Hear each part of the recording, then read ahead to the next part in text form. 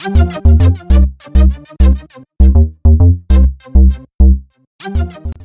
everyone, Pinder Productions here, and today I'm going to be doing a tutorial on how to use your Android phone or tablet as a second monitor for your PC. This will be doing for Windows PC. I don't know if it works with Mac or not. I haven't got a Mac, so I don't know. But for this, I'm going to be using a Windows PC and my Fire HD8 tablet. Now, you can't install this app that I'll be using called Spacedesk from the Amazon App Store, so you will need to download it from an alternative app store. I have both the One Mobile Market and the Play Store here, but I'm going to be downloading it from the Play Store. So if we go to the Play Store and we search for Spacedesk Remote Display, here we go.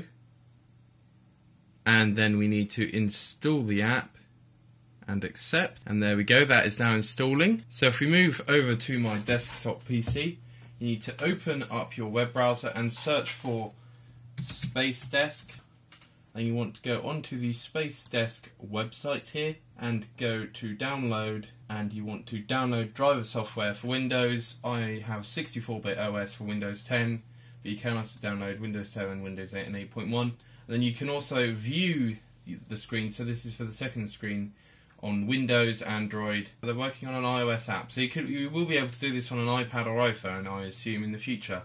So let's hit the 64-bit. You'll want to press the keep button and then it will install, and click that to open it.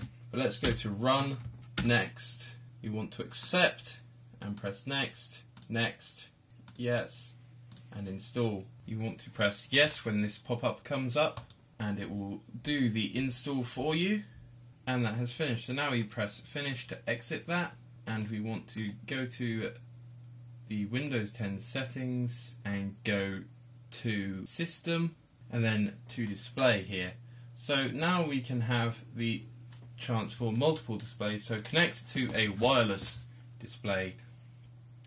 And Spacedesk has installed on my tablet, as you can see here.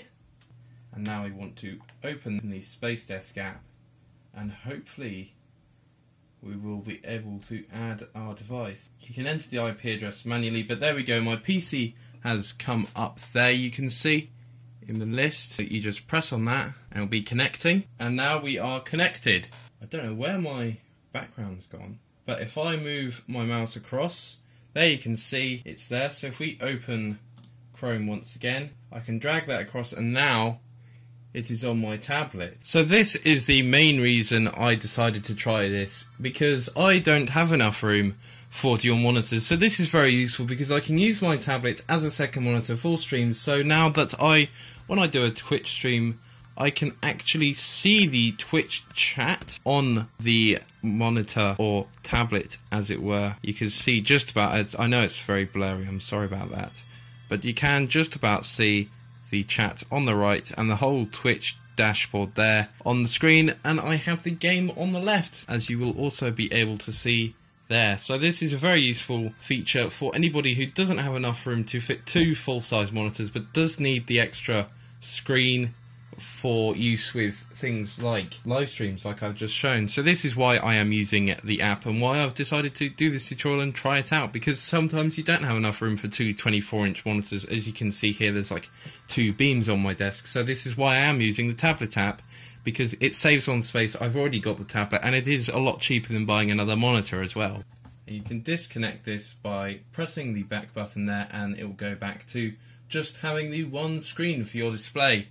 So thank you everyone for watching this video. If you enjoyed it, then please give the video a like and comment below if you have any queries or need any help with this, and subscribe to the channel if you are new and want to see more tutorials with Windows or Android in the future. Thanks for watching, and I'll see you next time. Bye.